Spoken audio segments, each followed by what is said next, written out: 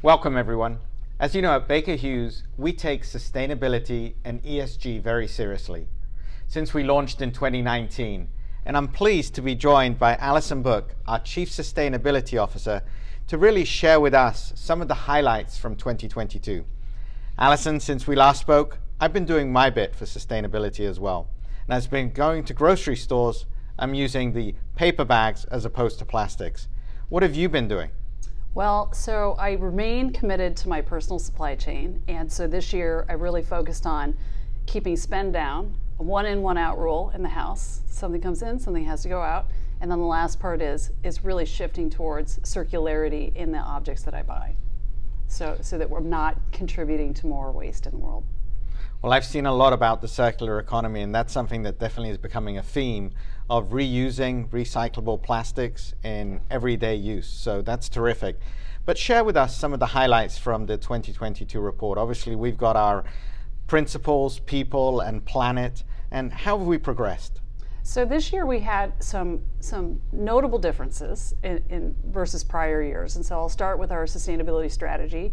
We had been working on that for a fair bit of time. We had elements, but now we have a much more full-bodied representation of that in this year's report.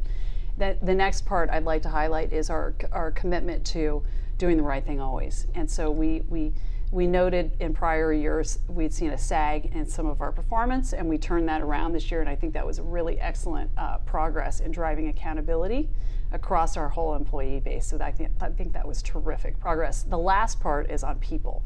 For people, we spent a lot of time articulating our employee value proposition. People come first to take energy forward. And how's our Carbon Out initiative been going?